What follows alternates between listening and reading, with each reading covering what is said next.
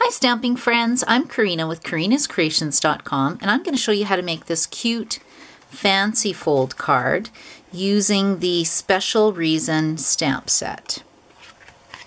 So let's get started.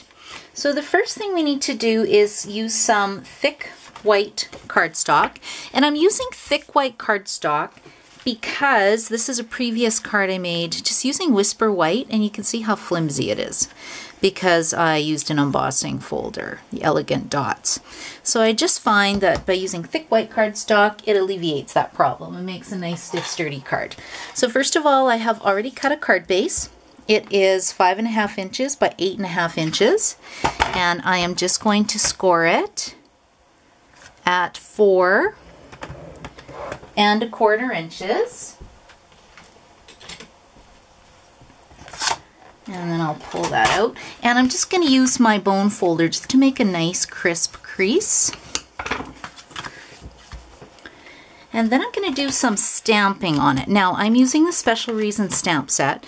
This is what the stamp set looks like, and it has matching framelits that cut out beautiful flowers as well. And I love the sentiments in this stamp set. It's a really, really great stamp set. So the first thing I'm going to do is stamp. So I'm going to stamp my flowers first.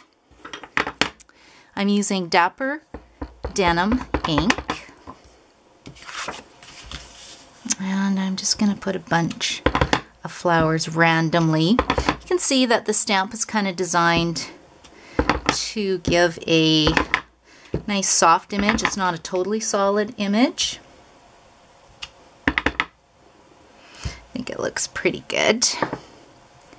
Okay, and then the next thing I'll do is add some flowers, not flowers, add a leaf image, and I'm going to use Mint Macaron, or Mint Macaroon. I always call it macaron, but a lot of people say it's macaroon. And I'm just adding, I like to add the 2 leaves. Because I'm going over Dapper Denim ink, you can't really see it through the flower, so it actually looks really pretty. And we'll give it another flower. I keep calling it a flower. It's a leaf. It's a leaf. It's a leaf. We'll give it. Put one here. Okay, I think I like that. If I don't, you can just go in and add more flowers. So the next thing I'm going to do, put it through the embossing folder. Now I am using the Sparkle embossing folder and the Big Shot die cut machine.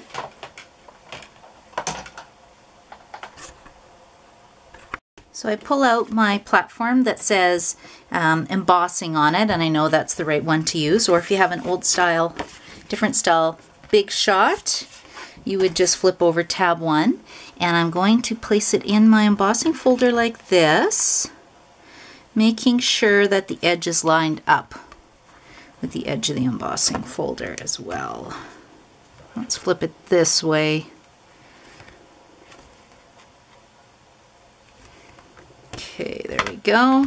Then I'll put the top plastic plate on. So I have one plate on the bottom, and then the folder, and then the second plate. Then feeding it through.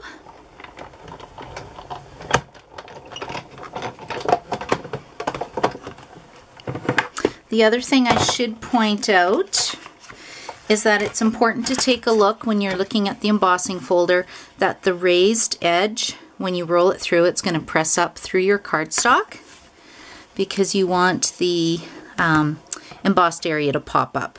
You can have the de-embossed side too, it's totally up to you. This is the way I did it. Now the next thing I'm going to do is pull in my magnetic plate. I like the magnetic plate because it holds my framelits in place. Move it this way so you can see what I'm doing. And I am using the top of my card. I am using a scallop shape from the Scalloped Oval, or the Layering Circle dies. I like the Layering Circle dies because it comes with the circle shapes and the coordinating scallop circle shapes. And I'm using the 6th largest scallop, and I'm just basically making sure that it's centered on my card. And then I'll put a plastic plate. So I've got a plastic plate on the bottom, and then your paper and your die, and then a second plastic plate, cutting plate, and then we'll roll that through.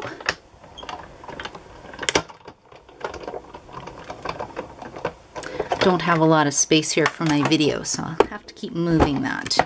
Okay, so that cuts out that shape. This I can use on another card. So now it looks like this. Now the next thing I have to do, which I have already done, is using the same circle shape and Dapper denim cardstock. I've already pre-cut one of these out for you.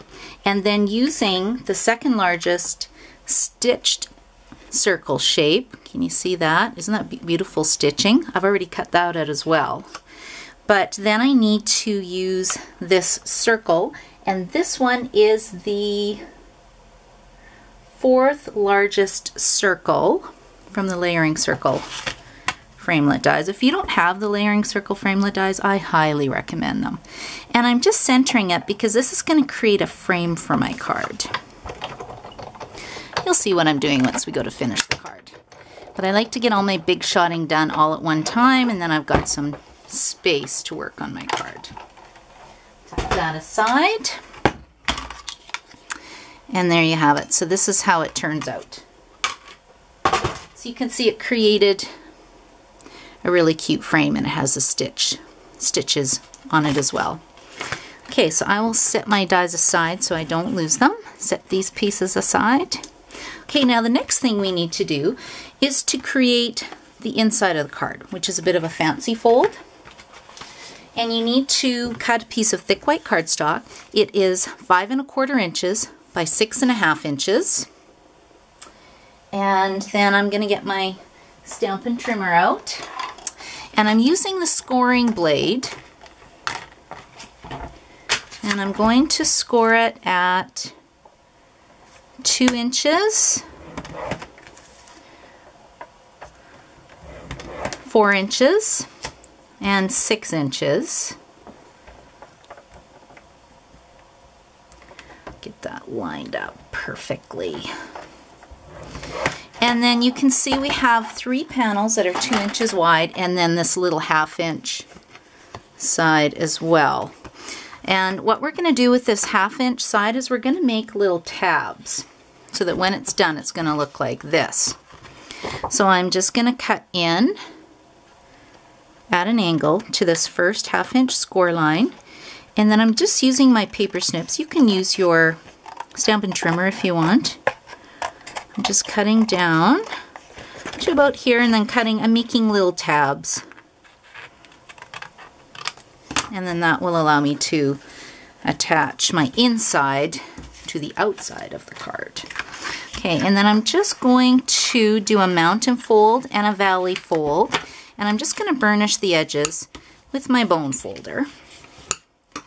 Now before I attach this to the card, I do want to do a little stamping, so I'm going to take my Dapper Denim ink, and I'm just going to stamp a flower, and then take my leaf image, and then again I'll stamp it twice. I don't know, I like it 2 times.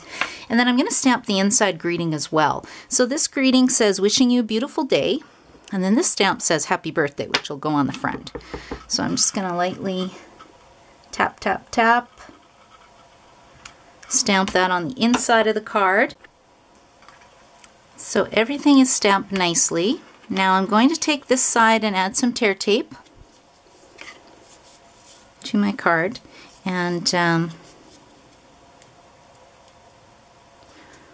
just put it on like so, and then tear it off. So I've done that already. And then I'm going to line this up on the inside of my card. So it will go right about there. And I'm making sure that it's centered so I have the right amount of cardstock showing on the top and the bottom of the inside layer. And then I've already put tear tape on my 2 little tabs. And then I'm just going to close it up, and then you can see it's perfectly centered. And that's going to make my card. And again, I like to go over with the bone folder because this is thick white cardstock. And that's how it looks. Okay, now to decorate this piece, I need to stamp Happy Birthday. Well, I guess, you know what, before I stamp Happy Birthday, let's put the frame in. So we will put the frame in. I'm using tiny, tiny dots of the liquid glue because, like I said, if I put this down and it's a little crooked, it gives me a few seconds to move it. Very rarely do I put a piece of cardstock down and it's perfect. See, it's got a bit of wiggle room. There you go. Okay, now I can stamp my Happy Birthday. And again, I'm just doing tap, tap, tap. Now with my clear mount stamps, I do like the label on them. If they ever fall off, I just pull them off and add a tiny bit of snail. That's how I get mine to stick on the block. Okay, and then I'll just use a Stampin' Scrub to clean it. This is a really old one I have. My good one I have around for classes.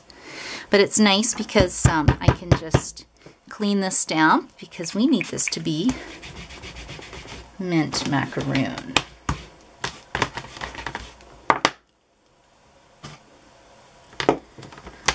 Okay, and then on this little piece, scrap piece that I cut out, we can stamp the flower image in mint macaroon. And then I'm going to use the matching Stylish Stems framelets to punch out the flower. So I've already cut out my flower with my Stylish Stems framelit dies, and you can see it's great because it has some framelets, like outside pieces, and then more detailed pieces to make the inside. What I mean by making the inside, it's got these little pieces, the framelets that can actually frame your flower as well. If I wanted to, I can add that on. I didn't add that on though. I decided I liked my flower by itself without a frame on top, and I'm just going to put a dimensional on. And then I thought it needed something, so then I grabbed one of the metallic enamel shapes. These are great because you get two sheets in silver and gold. And I'm just going to grab one of the centers. And so it's silver. Looks super cute. And then to finish off my card, I just have to make sure that it is centered. There we go. And then I'm just going to use some tear tape because I don't want it moving around. So on this piece of this little piece of paper, well, it's actually part of the inside of the card. In the inside of the window, I'm just adding 2 pieces of tear tape. And then we'll remove it. And then I'll just fit this piece in, kind of like a little puzzle, lining up the scallops. And then my card is done. So that is it. So that's how you make this fun fancy fold card using the Special Reason stamp set. So I hope you enjoyed this video. Happy stamping!